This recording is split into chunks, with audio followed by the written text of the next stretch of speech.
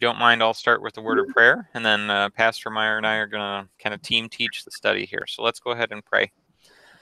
Lord God, our Heavenly Father, we again thank you for the blessings of this day and for the opportunity you give to us to study your word together as we learn about baptism and how we are watermarked at birth. We ask that you would continue to send your Holy Spirit to be with us, that our faith may continue to be made stronger through the study of your word. In Jesus' name we pray. Amen. Amen. Yeah. I'm going to get the worksheet brought up here. All right. Yeah, so I was about to share that each of these comes with a worksheet. Here's my techie way of putting it up for you, is like this. So John's going to do it a little bit better. So that hopefully you'll be able to see and zoom in. So we've got just a couple questions to work through. We also have a handful of Bible passages. So we have, looks like about a dozen Bible passages to look up throughout our time today. So I hope you have one handy or close by, but if not, I'm a big believer in reading the scripture, so we'll dive in and have those read together if you don't have one handy too. Can I go to my computer and print this off? Not right now, but we can get you ones in the future if you would like, Sue. Okay. And we can do that for the other ones later on this week. Okay. Oh, I'll bet the reason I don't have one is I won't be able to attend the virtual conference. I've heard such great things about it, but I won't be there. But I wanted to be in on the Bible studies. So that's why. Fantastic. Yeah, we're also working. We've had a few others that are a little hesitant about joining us for the in-person side of the conference, and we're working on a way to get those resources from this conference to those that want it. So if that fits you or anybody that's on right now, then please let us know. Okay. Okay, so question number one, who are we by birth? Kind of a very large question. Hard first question, yeah. Are we talking our human birth or? Yes, from the human standpoint. Who is Andy Gimbel? We don't have time to unpack all of that. That's true. That would all right. Beyond the scope of this study. Which one of us is the most sane? Let's unpack them. Brian. We have no volunteers. Yeah, Brian. I think it's you, Brian. Have you all met me? Yeah. Sorry, Susan, it should be you. Wait, Jenny. Yeah, look, we're all volunteering each other. This is not a healthy relationship to start with. All right, so let me just share. Yeah, we talked about it a little bit. So I am a Gimbel, right? So my parents are James and Jill. I was also married into the Rosenwinkel family tree too. And there are some things that are kind of characteristic about Gimbels, right? So my dad is a hard worker. I'd like to think that I'm perceived as a hard worker as well. Faith is something that's very important to the Gimbel family and the Rosenwinkel family, and that's something that I think I convey pretty well as well. We also have some differences and negative aspects of us and our family. I know that there's something called Gimbel Standard Time, which basically means 5 to 10 minutes after the actual time. So sometimes I exhibit those characteristics as well. Just because my dad and sisters are kind of chronically late. You should hear the stories. Well, yeah, you should hear the stories about us getting ready for church growing up when we were all in high school. So, like, we'd be like in the car. We needed to leave at 7:45, and nobody would be actually ready at 7:45.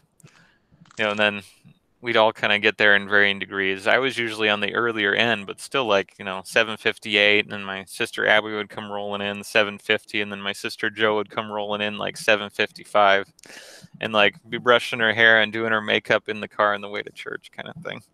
And we get there after the confession absolution sometimes, right? That was us, standard Gimbel time. So who are we by birth? We're children of our parents. We're born into a family tree.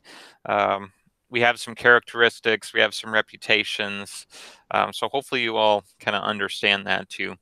So the same is true when we think about it in terms of spiritually by birth as well, that we all have parents spiritually, we all have a family tree spiritually, and we all have characteristics and reputation. So that's what we're going to be looking at, is kind of the origins of that in our study today. All right, so let's dive into the Bible. So question 2, read Psalm 51:5, Psalm 58:3, Ephesians 2:1 through 3, and Matthew 3:7 through 10. So how do the scriptures describe us by birth? I have Psalm 51:5, or aren't you doing it that way? No, I'd be happy to have you. Go right ahead, Sue. Surely I was sinful at birth, sinful from the time my mother conceived me. Okay, so how does that passage describe us by birth? Sinful. Yeah, that's a fun little description. And notice it's even before birth there too. Ah. From, well, at what point were we sinful? From the time we were conceived, I guess. Yeah, when you were like micro small, you know, you're sinful. Okay. Psalm 58 verse 3. If no one volunteers to read, then Pastor Meyer gets the job of reading. I got Somebody do it, or the pastor gets it. I'm in. Okay. The wicked are estranged from the womb. They go astray from birth, speaking lies. Oh, that's Okay. rosy. That's rosy. How would you describe that, Brian? I'd say that we're living before we're even born. We're living counter to God's will. Yep. Estranged. Yeah, that's a fun one. And then right at the moment of birth, it doesn't start off very well. We're liars. Yeah. Yeah. Thank you. So Ephesians 2, what does that say? All right, Pastor Meyer. All right, cool. And you were dead in your trespasses and sins in which you once walked, following the course of this world, following the prince of the power of the air, the spirit that is now at work in the sons of disobedience, among whom we all once lived, in the passions of our flesh, carrying out desires of the body and the mind, and were by nature children of wrath, like the rest of mankind. All right. Nice happy words there. How does that describe us by birth? Walking in sin, disobedient, living by the passions of the flesh. Yeah. Children All of happy wrath. descriptions. Children of wrath. And you forgot the fourth word there. Even, right? We were dead as a doornail. Right at the beginning. Also, yeah. I like verse 4 though. Well, more Bible. Bring it on. What does it say? In verse 4? Yeah. But God, being rich in mercy because of the great love which he loved us, even when we were dead in our trespasses, made us alive together with Christ. Wait. By grace you have been saved. Hashtag spoiler. Aha. Where do you think this is going? Come on, hashtag. Whoa, come on. You could say Slow that's down. a very big but there in verse 4. It is. All right, that was bad. Matthew 3:7 through 10. Anyone like to read that one for us?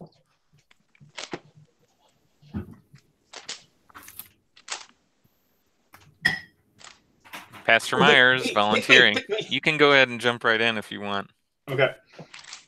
But when he saw many of the Pharisees and Sadducees coming to his baptism, that's John, he said, "You brood of vipers, who warned you to flee from the wrath to come? Bear fruit in keeping with repentance, and do not presume to say to yourselves, 'We have Abraham as our father,' for I tell you, God is able to raise up children for Abraham from these stones. Even now the axe is laid to the root of the trees. Every tree, therefore, that does not bear good fruit will be cut down and thrown into the fire." Best sermon ever preached. That's like up there with Jonathan By Edwards. Jesus. costume. I want it in costume in a dramatical service. That's what I was thinking. We could do it. Pastor Meyer bringing the drama to the reading there. Well, this is definitely not happy, flowery Jesus, right? How does that describe us by birth? Brood of vipers. Yeah.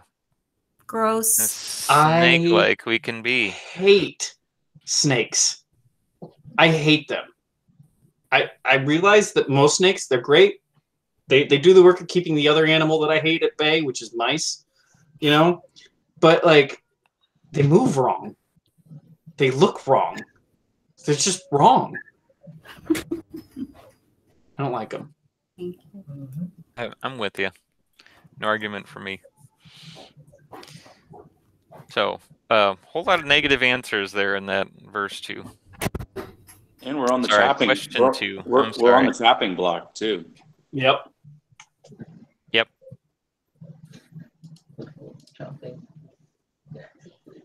Well, this is really cheery. Thanks, guys. Thanks for coming to my TED Talk. We can only go up from here. I know. Should I take up the next question then? Please do. Question number 3 right here. Is there any way to hit big ol' Control Z on this birth? Can we undo this birth? Can we redo cannot, no. Can we redo it? No. I think No. I said we cannot. Right. I think it's simple and straightforward, right? But I think there's actually more underneath that. That's worth reflecting on for a hot minute here, because there's nothing we can do to change out the fact that we're sinful and fallen, and it's part of our existence. Like right now, like this is something that even we as Christians have to sit back and acknowledge, that these things are still true about the life we experience right now. Because I'm still Jonathan Meyer, son of my parents, and I was still born in sin. I was still conceived in sin, and I'm still a brood of vipers. I'm still a child of wrath because I'm still sinful. But then that lives, well, I don't want to give too much away, Brian. Yeah, but there is a but coming to all of this as well. But like every time I say but, I'm going to be aware of it now. Thanks, Brian. But However, I'm trying to get back in on this and get my train of thought going. However, yes. However, it's sort of like it's something that doesn't go away, and there's value in acknowledging that at the very least, because it actually leads to some wonderful deeper realizations as we get further on down the line. When we get to questions 8 and 9, we're going to reflect on that quite a bit. But all right, that was question number 3. I have one comment to make with question number 3. The first thing that came to mind was abortionist's mindset in that regard. No, yeah. Is that really undoing it, though? Yeah, they think they are. Well, yeah, it's like... So it can't be undone. You're right. Right, but there's... Once life has started, it has started. Mm-hmm. Once it is what it is what it is, and I've never known a human that's been able to change that, right? We can influence things. We can make certain things happen, but... Mm-hmm. I can think of one. Okay. We're going to read about him right here in John 3. Oh, okay. So Brian says, "Let's push this study along." Yeah. Brian's all like, we're not even going to reflect on our sinfulness. No, not going to happen today. Oh, look at that. There's a webinar. I didn't know that. Oh, thanks. I turned notifications off. What the heck? All right.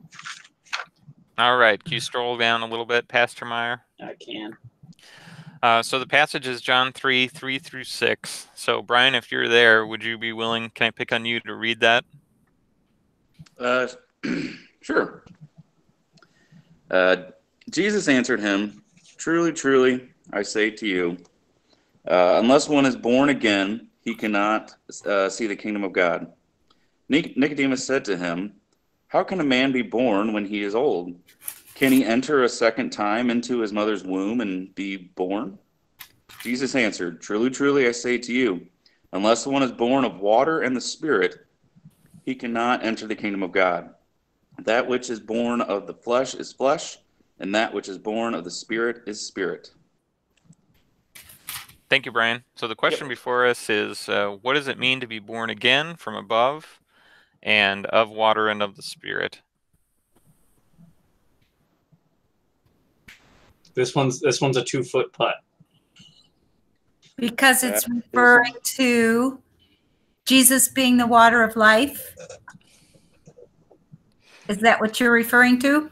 You know, you made it into like a 10-foot putt. Yeah. The old Adam and the new man. You know, you made it into like a 5-foot putt. You're getting there. Yeah. This is a gimme. I mean, come on, just say baptism. This is a pre-published Bible study, people. Woo! He said the word of the day. Woo! Yeah, this is a pre-published Bible study, so we're rolling with it here. So we, Pastor Meyer and I have the questions aren't phrased fantastically for our liking, but hey, we're going with it. We're working with it. Yeah, but notice how that kind of ties in with question 3 above, right? So if there's no way to undo it, what does Jesus kind of propose as a means to do that? I think that's what you were kind of kicking towards, right, Brian, in your thoughts earlier? Yes. Yeah, so he proposes that you can't undo it, but you can go through like a new transformation through the waters of holy baptism too. So let's look and see what that new birth actually looks like in question 5. So we have 3 passages. We have Romans 6:3, and we have John 1:12 through 13, and then Titus 3:5 through 8. I have Romans. Okay. Well, don't you know that all of us who were baptized into Christ Jesus were baptized into his death? All right. So what does this tell us as to what sort of new birth is baptism? Well, it's both a death and a birth. I lost the screen with the worksheet on it. Yeah. Technical difficulties. It's coming back. Okay, that's okay. Go ahead. Yeah, so it is a birth and a death, right? So the end of that verse says, we were baptized into his death. Yeah, so that's kind of a, can you unpack that a little bit as to what that looks like or what that means? Well, the second half of the verse is, in order that just as Christ was raised from the dead by the glory of the Father, we too might walk in newness of life. And also, I think it's a death to self. Right, and, yeah. So the birth with Christ. Right, so I talked a little bit about this in the sermon this weekend, but, you know, we live with that tension, right? Sinner and saint in our lives. And so it's like the sinner part of us goes to the cross with Jesus and gets crucified, and then it stays in the grave.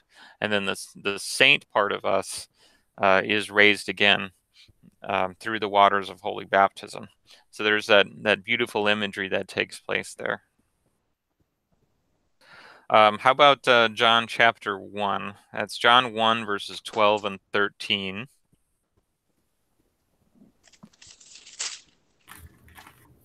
John 1, 12 and 13. Would anyone like to read that? Ready to get to... All right. Pastor Meyer, are you there?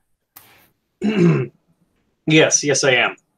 But to all who did receive him, who believed in his name, he gave the right to become children of God, who were born not of blood, nor of the will of flesh, nor of the will of man, but from God. Okay, so what does that passage tell us about that new birth in baptism?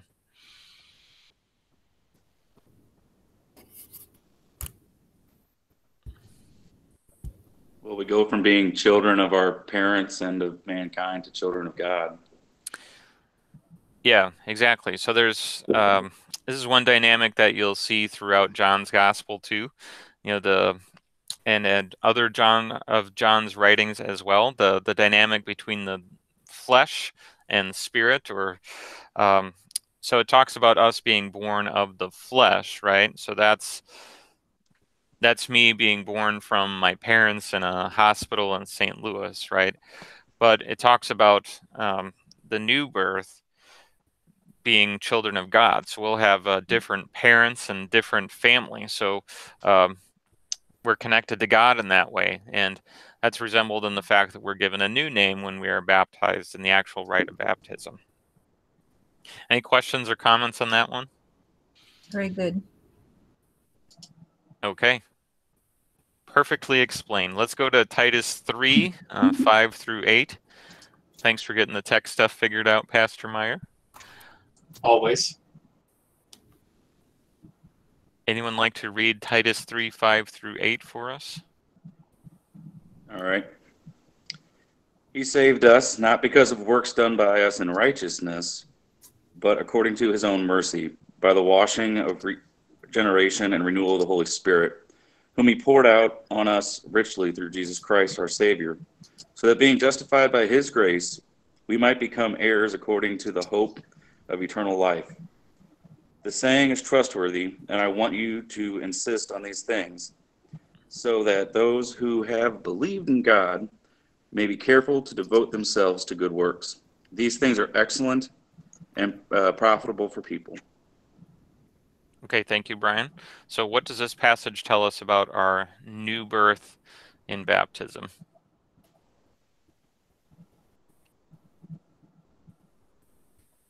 Maybe let me ask you this. Whose work is it? Let's start there. It's God's work, and it is the truth. Yeah, so God's work there from the first couple verses. And through the Holy Spirit, we're given the ability to do good works and have our spiritual gifts. Mm-hmm. Yeah, so it's not something that we can choose to do, right? So we can't choose to be born again. Okay, it's the work of God, and God's the one that's doing the regeneration and renewal act that's there in verse 5. Okay. And the whole impetus for it is mercy. Right? There's no other reason for it than mercy, like it says, right? But he saved us not because of works done by us in righteousness, but according to his own mercy. That was it. There's nothing else about it that drove the action, right? Yep. Much like our human birth, the spiritual birth is the same way. It's all God. All right. Any questions on this idea about this new birth and baptism? Okay. If not, then let's move on. Question number 6. How does baptism make us new? Let's read Galatians 3, 26 and 27, and 2 Corinthians 5, 17.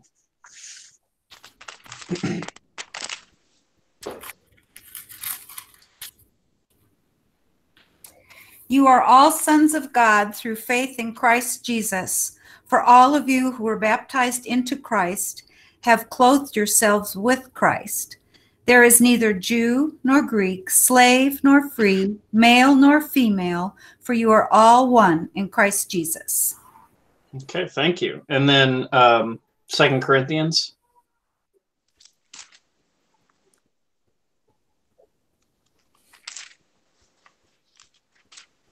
I realized I skipped the first verse. Sorry. No, you did a good job. Got it all. Do you want me to get that one? Therefore, if anyone is in Christ, he is a new creation.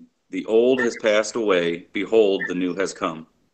All right, so let's unpack these two things and let's understand, how does baptism make us new? What are the actions that take place that make us into something new?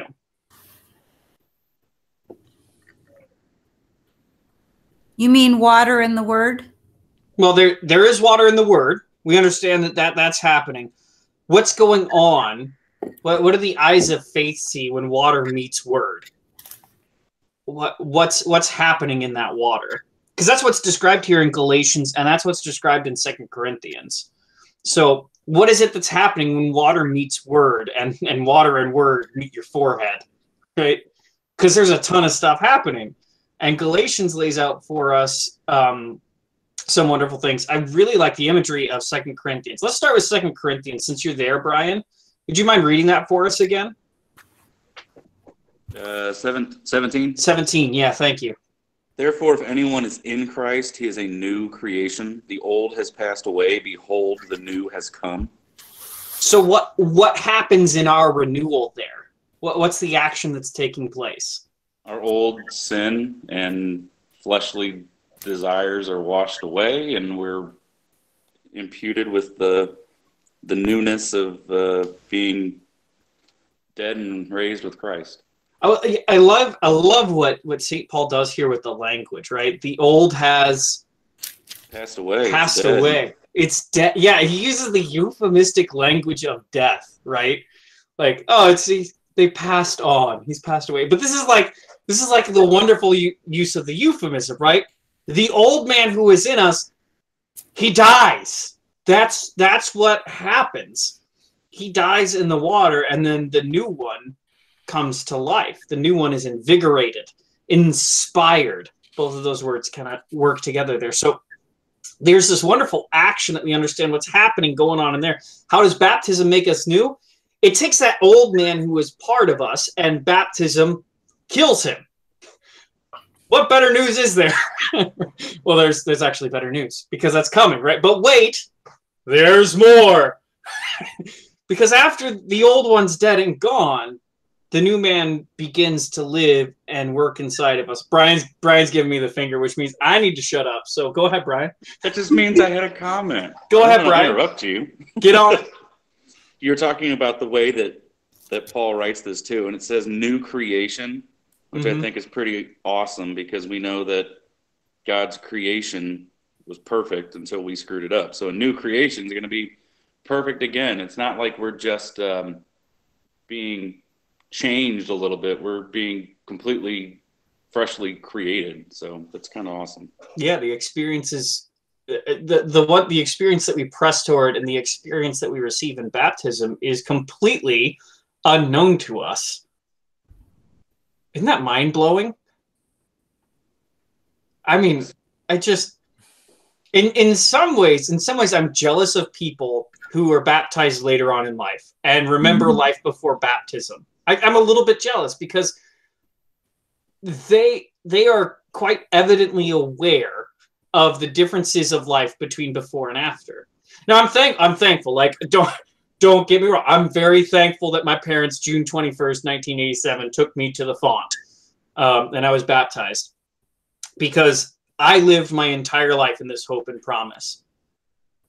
But my struggle is quite a bit more existential, whereas I don't have that moment where old passes away and new life begins. Mine's the daily struggle that we all live in, right? Let's refresh our memories with Galatians. If somebody's still there, if not, I can pull it up here. But Galatians 26 and 27, let's reread that one. You are all sons of God through faith in Christ Jesus. For all of you who were baptized into Christ have clothed yourselves with Christ. Oh, I love this language. Oh, man. And Brian, you were at Bible study last Wednesday. Sue, you were there online too. We talked about the garment, right? The robe. And that was in Zechariah, the apocalyptic vision of the robe, and what that all means and what it entails, because it's a theme we see throughout Scripture. So how does baptism make us new? Not only is there's this dead and alive, but you get this thing placed over you, right? And we know that that's Christ's righteousness. In baptism, we are clothed with Christ's righteousness.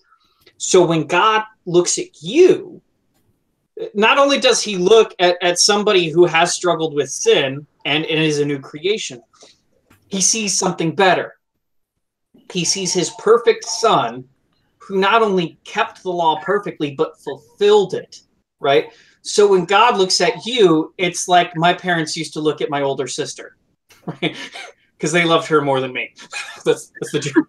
But anyways, right? So, but you kind of get the whole thing. So when God looks at you and you've put on Christ, it's like I'm always going to do this. I'm going to go back to Genesis. Sorry, Brian. I have to. Let's go to the very beginning. It's a very good place to start. That's the sound of music. Anyways, we go back to Genesis, and when Jacob has to steal the blessing, right? He has to be crafty about it. And Isaac questions all the time until he gets to the robe, right? Because Isaac, his eyesight's failing, so he leans in close and he smells the robe, and that's what seals the deal. Ah, the smell of the fields, this is my son Esau. And then he gives Jacob the blessing. And that's kind of the same scene that Paul paints throughout his epistles with Christ's robe of righteousness that we wear. The same sort of thing, like God leans in and he smells the robe and he smells his son, and you feel the happiness and the warmth and the love that God has for his only begotten son. And you get that, and you get that blessing. That's a truly wonderful thing. So how does baptism make us new? Death and alive again, old man gone, new man here, and putting on Christ, getting to experience God the Father as if we are his only child. Wow. Fantastic. And is it not true that in baptism, through the power of the Holy Spirit, Christ is also in us, which is even more powerful in my mindset? So you could say Christ is with us. I think the Holy Spirit is the person. That's the person who's promised in there, that the Holy Spirit takes up residence in our heart, and that Christ is with us. Now, this isn't to say that Christ isn't in us. It's just the Bible uses this language of the Holy Spirit who is at work in us, like literally inside of us, and Christ being with us. But before we get too hasty with saying there's this separation there, because as soon as we do that, we're into Trinitarian heresy, right? So let's not divide the person. I have no idea how that works. But the promise is Athanasian Creed real quick again. Yeah, let's pull up the Athanasian Creed here. But there is this idea. Oh, there goes the iPad again. Here, okay. There is this idea of, if we want to properly place work, we should understand the Holy Spirit is the one at work inside of us, and like Jesus is at work from the outside, but also the inside. And I don't know where God the Father is in on all of this, but he's there too, right? So God, I guess the most correct thing is God takes up his residence inside the temple of y'all now by virtue of baptism. And yeah, he works in us, right? He sanctifies us, keeps us in this faith, and well, what a wonderful thing that is. Oh, well, Pastor Andy Gimbel saved the day. And you know what? Your screen won't bork like mine will. So, hey, fantastic. Oh, audio guy. Mine won't goes. Yeah, there you go. Mute button on the mic. Whoops. Were you done? I was just putting it up there for everybody. Were you quite done? No, we're talking about baptism. I could go all day. That's true. You could. Sorry. Where's Isaac Conrad when you need him? No. Yeah, but I think for the sake of the discussion around question 6, we can move on. Yeah, there are a few other fun questions to talk about too. Number 7. So we are on that one now. What about us is new? So we have 2 Bible passages there. Psalm 51:10 and Galatians 3:26 and Galatians 4 verse 7. So I guess 3 passages. Shall we sing the psalm together? Yeah, I mean, why not? Do you want to sing it? Intone it for us. I want to know which one you're singing. Actually, no, it's going to be a mess. Like, jokingly, yeah. But like the delay between Google Meet will all be like slowing down gradually until we're at a funeral dirge. And then we'll all stick it out anyways because we committed. All right, let's read that just in case those don't have it here. Create in me a clean heart, O God, and renew a right spirit within me. So what about us is new? Our heart and spirit. Yep, that's right. Now, notice that's new, right? Instead of just like refurbished or transformed, right? Brand I new, love that. brand spanking new imagery too. So that's kind of an important idea to keep in mind as well. Oh, That yes. I've always found to be pretty powerful, because like, Hmm. yeah, have like a brand spanking new thing is pretty neat. Galatians 3. This is back to my verse and another one. You are all sons of God through faith in Christ Jesus. And then 4 verse 7 reads, so you are no longer a slave, but a son. And since you are a son, God has made you also an heir. All right. So what is new in this verse? We have an inheritance now. Yeah. Why do we have an inheritance? Because we're an heir alongside Christ. We Yeah, are a child of his. We are, well, actually, let's look at the words. It doesn't say child there. A son. Son, yeah. Yeah, so here's my fun question. So is everyone in this study right now, men and women, are you all a son? In the eyes of God. Yes. Oh, Pastor Meyer, go ahead. right. This has to do with the fact that we put on Jesus, right? That's the idea that the text presents time and time again, right? Like, yes. So Sue Brado, Brian Belter, Sue Haywood, and Jennifer Conrad, and maybe Pastor Meyer, but definitely Pastor Gimbel, right? You stand before God as beloved children by virtue of your baptism. But this is like the even better. This is like, but wait, there's more. When you stand before him, you stand before him as Jesus. And that is incredible. Because whereas I, as Pastor Jonathan Meyer, am an adopted child of God, right? Jesus is his only begotten son. And there is a love there that as an adopted child you don't have the same access to. But through the way God works this, you do. It's mind-boggling. And I don't have the words for it yet, right? But the idea that we get to be loved like God loves Jesus. Yeah. Mind Well, blowing.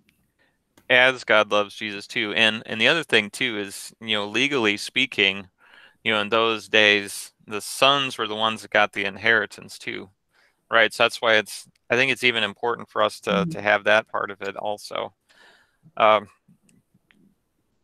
Yeah, I mean, having God's inheritance is like a huge, huge blessing for all of us. Huge. Any questions on that or comments?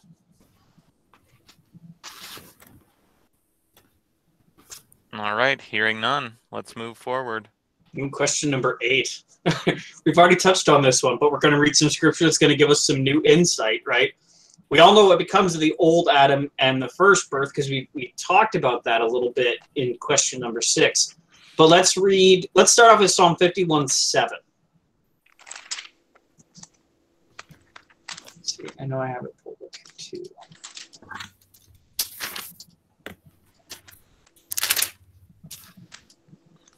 Cleanse me with hyssop, and I will be clean. Wash me, and I will be whiter than snow. Okay. Cleanse me with hyssop, and I will be clean. Wash me, and I will be whiter than snow. I already had that. Says, purge me with hyssop. I like that word. Yeah. Oh, yes. Yeah, why do you like it, Brian? Because it invokes that description of something being ripped away and taken away and completely gone. So I like that. Purging it, doing away with it completely. Annihilating. Making forgetting it and erasing it from history, forgetting it ever existed. I like that. Mm-hmm. Purging is always so thorough, when I think about it too. Mm-hmm.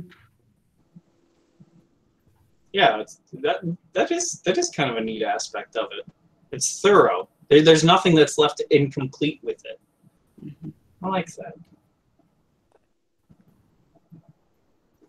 Whiter than snow, isn't that? That's whiter than white. That's kind of like.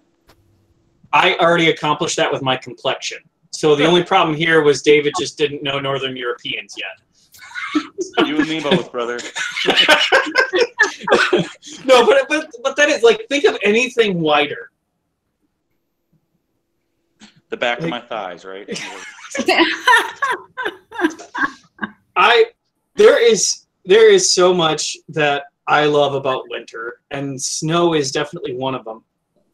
And snow does this interesting thing. And this is like complete sidecar. It has very little to do with the psalm, but it also, like, this brought up the thought of it. Do y'all ever, like, when it's snowing, go outside and listen? Have you ever done that? Snow, yes. I absolutely love listening to it snow, because if it's snowing good and hard, you can kind of like hear the snow just a little bit. But also, the most interesting thing I found was it gets quieter when it snows. Mm-hmm. And I was actually wondering this. I Googled this a couple of years ago, and I found out it's because of how snow works. It actually traps the sound because there's so much air inside of there, like inside of a snow compaction, that it works like acoustic foam inside of a studio. So it actually makes things quieter. And so there's this beauty of the snow that is just unbeatable in how white it is, but also in how it settles things down and brings this peace. Christmas time, peace on earth, goodwill toward men. But yeah, you know what I mean? Like it's amazing how nature kind of reflects that ebb and flow, even in our language. So, all right. With the senses, it's like the auditory goes along with the visual. So you have this peace and the stillness, and then you have the same thing reflected in what we hear as well as what we see. I love it. Okay, all right. Enough waxing poetic, right? I should stop. Acts 2:38. And we'll also need 22:16 if somebody wants to pull that one up. Acts 2:38.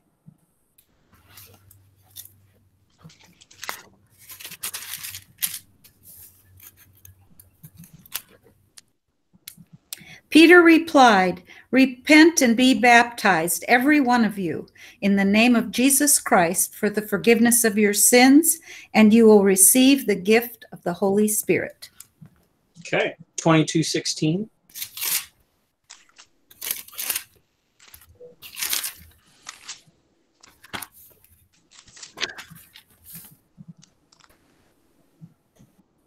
And now, what are you waiting for? Get up, be baptized, and wash your sins away, calling on his name. Okay, so what becomes of our old Adam in first birth? By Acts chapter 2, it's sort of the same thing. By Acts chapter 2 and 22, he uses the same language. What does baptism do?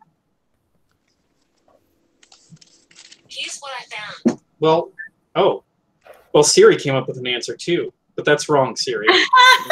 What did Siri say? I need to know. She brought up Matthew 4:3. It says, "What does baptism do?" Yeah, it's weird. The wording is unclear whether Satan is asking Jesus to miraculously transform. It's like, go home, Siri. You might be drunk. Okay, yeah, I was just curious.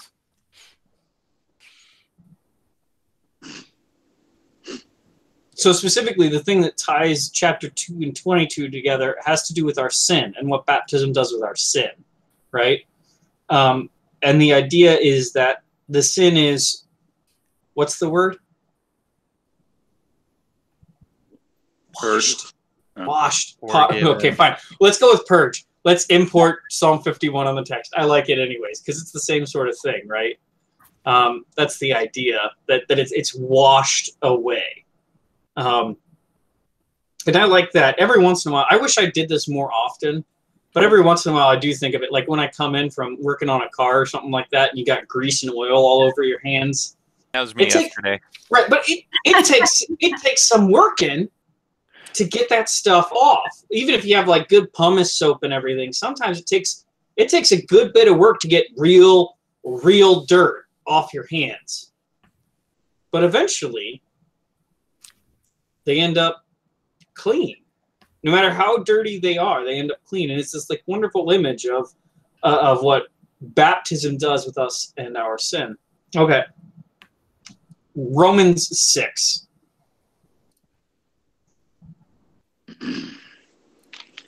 We know that our old self was crucified with him in order that the body of sin might be brought to nothing, so that we would no longer be enslaved to sin. For one who has died has been set free from sin. Okay. Whew. Woof. Woof. What happens to our old self? I love this imagery. Is put up there on the cross with Christ. Crucified. It's not just, it didn't just get like killed. God didn't just kill it, right? He killed it. There's no ifs, ands, or buts about crucifixion, right? It was, I mean, they were efficient with crucifixion, and it was a death of deaths. Holy cow. And that's what happens to our sin. All right. I'm looking at the time, so I'm moving us along kind of quickly here too. 1 Corinthians 6:11.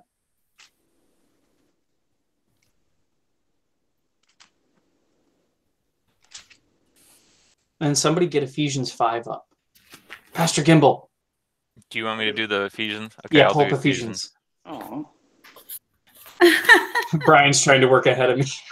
Ephesians is like my favorite Pauline letter.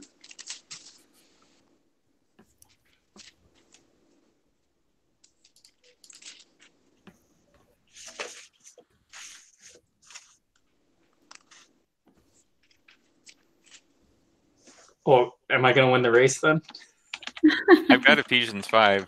If you want that, let me know. I was kind of waiting in the wings for the Corinthians. Okay, 1 Corinthians 6:11. And such were some of you, but you were washed, you were sanctified, you were justified in the name of the Lord Jesus Christ and by the Spirit of our God. So there, they use the word, the Lutheran word, the one that starts with a J. And right? the one that starts with an S, I noticed. Shh, Like they're yeah. both from the same. Well, no, we're Lutherans. We no. We're Lutheran, Andy. We don't talk about sanctification. No, I'm kidding. But yeah, the big one, justified, right? We were justified, and to be sanctified too by baptism, which is an interesting and truly wonderful thing that, yes, unfortunately, we don't talk about near enough. But to be justified is to be declared scot-free, clear in court. And then to be sanctified is to be set apart, made holy, right? Those things happen in our baptism. Okay, Ephesians 5. Brian, are you at Ephesians 5? I am. Yeah, okay. I'm going to let Brian do it. Sorry, Andy. Go ahead. Be like that. I like Brian. Ooh. I don't want to Andy- get in the middle of this. Pastor Gimbal is no longer my friend. Brian is my friend. Pastor Gimble and I already went through this when we extended the call to you. All right. Well, Brian, I I was thinking of that too, Brian. I received one of the greatest burns I've ever received in my life right then. And it was fine. I like Kevin better anyway. That was... Oof. No, it was I like Kevin. Full stop. All right, boys. All right. Sorry. Take your liver spat somewhere else. Memories, 5. that's all it is. All right, Ephesians 5:25. Husbands, love your wives, as Christ loved the church and gave himself up for her, that he might sanctify her, having cleansed her by the washing of water with the word, so that he might present the church to himself in splendor, without spot or wrinkle of any such thing, that she might be holy and without blemish. I love that. So what becomes of our old Adam and first birth? Cleansed and washed away by the water with the word. Yeah, look at verse 27. What ends up happening? Like, what's the end result? Without a blemish, holy and spotless. He might this language at the very start. He might present the church to himself in splendor. Fully adorned. right? And then this actually has a tie over. Ephesians here has a tie over with Revelation chapter 21. When John describes the new heavens and the new earth, how does he describe New Jerusalem coming down out of the sky? As a bride adorned for her husband. And this is the same way that Christ presents ourselves to him. Okay. So we understand that what becomes of our old Adam in first birth, it's purged, it's crucified. We are justified, we are sanctified, and then presented as holy without wrinkle or blemish. So now we get to the grand $1 million question as we are preparing for the hashtag Watermarked conference. What does it mean to have a watermarked birth? I think everyone should answer this one because I think this is an open-ended question. So shall I start or is somebody else ready to go? Who's got an answer? Come on. I want to hear from Susan and Jennifer. Well, we can't pick on them to start. Right. Who's going to start? I'm thinking about who's going to start the train. And since Sue, you went ahead and volunteered other people. It means seriously. baptism in the name of the Father and the Son and the Holy Spirit. Okay. Jennifer. Yes. What's your answer? What does it mean to have a watermarked birth? It makes me think of the sign and symbol that's put on the child's forehead and over their heart. Mm-hmm. So reminding us again, like you said, of being baptized in the triune God. All right, now you get to pick somebody. Yeah. No, I can't do that. We'll pick one of the pastors, then it's pastors. easy. All right, Pastor Gimble. Haha. All right, so for me, to have a watermarked birth, the thing that stuck out to me from the study today was the kind of the inheritance aspect of it too. So it means that I'm part of God's family and have a new family identity. And have all the things that come along with it too. You got to pick someone else. Oh yeah, I'm gonna pick Brian Belter. All right. A watermarked birth. I am purged with a mighty fire hose of all my sin, and I end up in a calm and beautiful pool of sanctification. Oh, I like it. I like it. Look at that. Water everywhere. All right, Brian. And your choice, Oh. you got two. Sue Haywood. Oh, great. You know what? This is just like middle school recess. Well, I know you're going to talk for a while, so I'll let you go last. Okay. All right, Sue. Go ahead. Watermarked birth. That my sins died with Christ on the cross, and that I'm justified through the waters of baptism.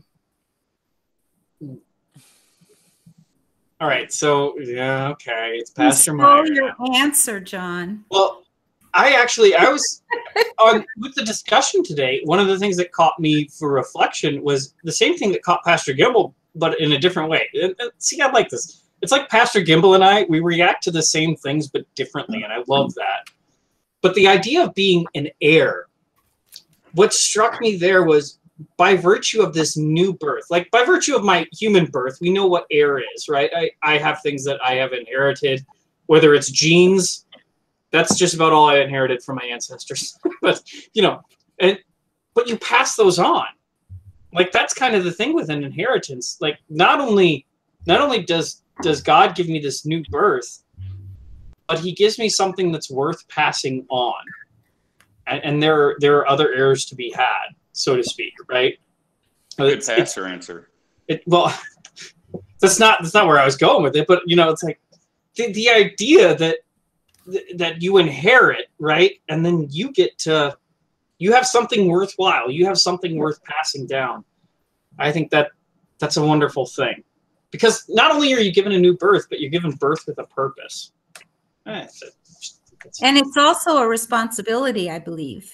Yep. I would agree with you there. Okay. So that's my answer. I didn't want to, I've already carried on way too much. I know. Thanks, Brian. Never mind. Pastor Gimble's my friend. Brian and I are no longer friends. I just go back We're in and this forth. weird friendship triangle thing right now, it seems like. Also, why do you only get one friend? You know, like, can't we all just be friends? Get along. Should we close this thing up? As I'm already taking it right off the rails. What do you say, Is Pastor that the Gimble? last question? Yeah. Yeah, Go it's the for last it. question. All right. So, yeah, thanks everybody for joining and reflecting with us. Honestly, this has been ridiculous amounts of fun. I think this is the most fun I've had with the Bible study. What do you say, Pastor Gimble? It's been good. Yeah, It's been a good time. fantastic. So thank you all for coming. Filled my cup. Thank you. I didn't realize how much I needed this intimate Bible conversation. Filled it with water Yes, I have my glass almost and empty. the word. Yeah. Agua, se mas Even agua. though you might not have liked those questions and their wording or whatever, it definitely led us in a good direction. So that's a good thing. Mhm. Looking Yeah, forward some of to them tomorrow. are, yeah. Again, some of them are 2-foot putts that are Yeah, not bad, just but- just tap it in. Just tap right, it. exactly.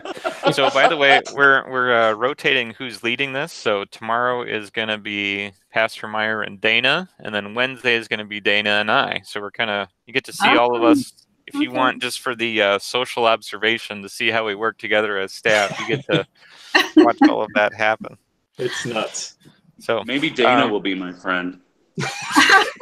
wow. Wow, Brian. I'm glad that's what you're worried about with Bible study. All right, should we wrap this thing Since up? I with prayer? opened, yeah, I was going to say, since I opened, how about you close? Yeah, let's go ahead and wrap this thing up. Lord God, our Heavenly Father, you truly are the giver of every good gift, and you have blessed us with this time together as we reflect on your word, and specifically how you describe our rebirth, our baptism. And so, Lord, we ask that this time together might be a blessing to us as we go to work in your kingdom this day and every day, that we might always remember our baptism and the wonderful things you accomplished with water by your word. We ask that in Jesus' name. Amen. Amen. Amen. Thank you. Thanks, everybody. Thank you. We'll send a calendar invite too in a little bit for tomorrow and Wednesday. Okay. Thank you. Yep. Thank you're you. welcome. Bye-bye. Bye.